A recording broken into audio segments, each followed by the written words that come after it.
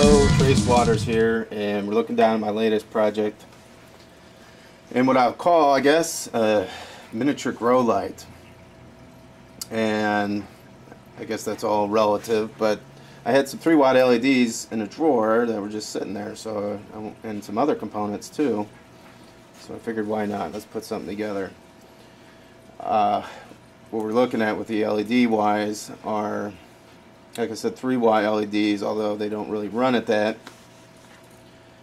And of course it depends on what color. But what I'm running are 2 blues here, a white, and 2 blues on the end, all in series. Running off of these buck regulator drivers from Sure Electronics. The other one is just straight reds. They're running about 660 nanometer range. Blues are 420, I want to say, maybe 440. And then the white was just kind of to tie it all in together. And that's is 5,000 Kelvin is the temperature I got for it. So to construct these, and you don't have to do it this way, but I use these little heatsink chips and a little thermal paste. And then I solder on, yes, I said solder, these 3-watt chips. And I'm running them in series. It's just easier for me to do it this way. These aren't enough for heat dissipation. These get pretty darn warm. So I had this larger heatsink here sitting around, and what I did was I used some thermal glue to glue them on there, and it's working really well. I was going to put a fan on, but I don't know that it's necessary. I might, just to keep them cool. They're supposed to last longer if you keep them cool. So they're running off these buck regulators, like I said, and these are the adjustable kind. I don't know, you probably can't see it on the video, but you can put these little tabs in and then sum up the values to get your desired current. So I've got them both set at 600 milliamps.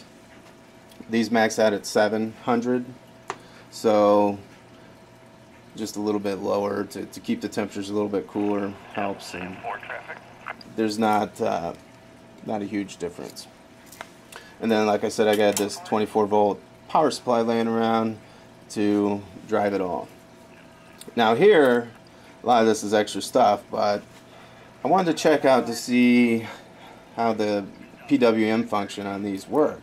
Now, I won't ultimately use it in the end because it's really not necessary for what I want to do.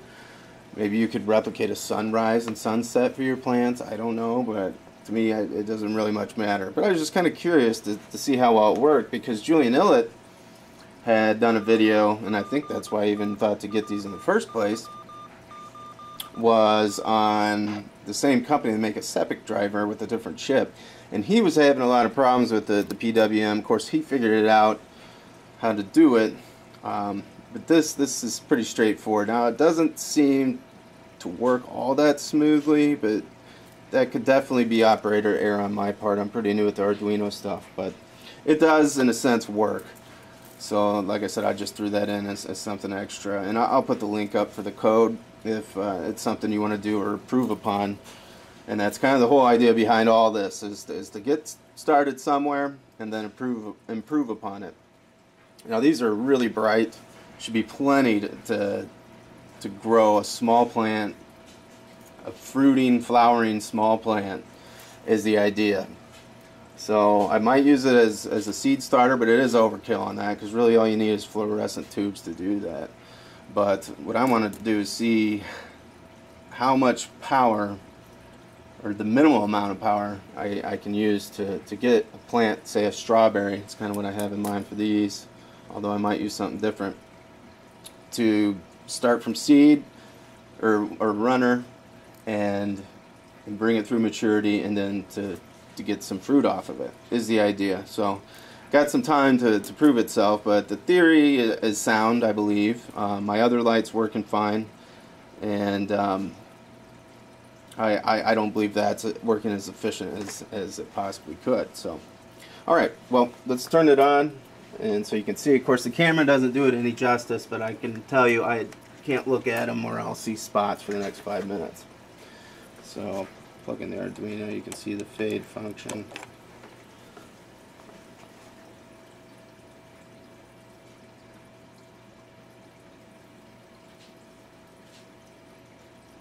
So yeah, it works. That's the good part. I might not always do things the prettiest, but the bottom line is I want it to work. So, alright, well, let's switch over and I'll show you some of the components and where you can find them, as well as kind of the basis of where I'm putting this together, some of the ideas I'm using.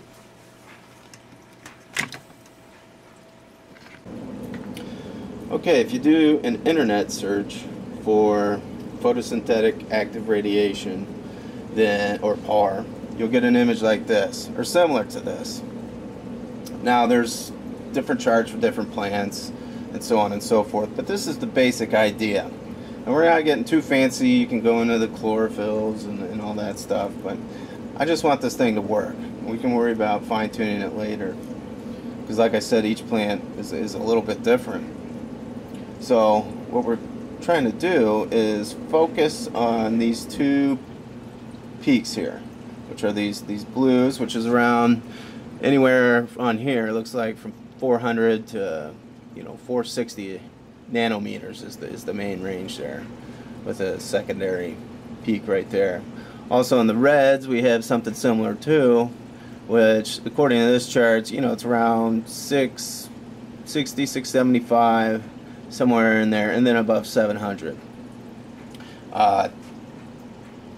That matches up more or less with what I have on the board. So I just wanted to show you, an image of the idea behind why I'm using the colors I am. Now I notice a lot of the commercial grow lights, they like to focus on a lot of red, and I believe that is because they want to focus on the flowering and fruiting plants. But I think this should be enough red, especially if I'm doing a small strawberry or similar berry plant, that I think I should have more than enough provided. Only time will tell, we'll see. So that's what that looks like. Alright, here's a close-up of the buck regulator. As you can see, I've got the tab set here in the 600 milliamp column, and it works well. Here's the 24-volt power supply, kind of generic. And then, of course, we have our LEDs here. I measured the voltage drops on each one, and total 16.5 watts of power, so not too bad.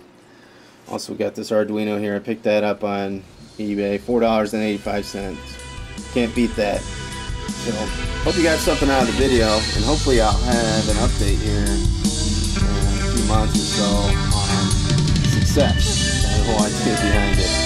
So I hope you've enjoyed this. Please comment, please like, don't forget to subscribe. We'll see you next time. Peace!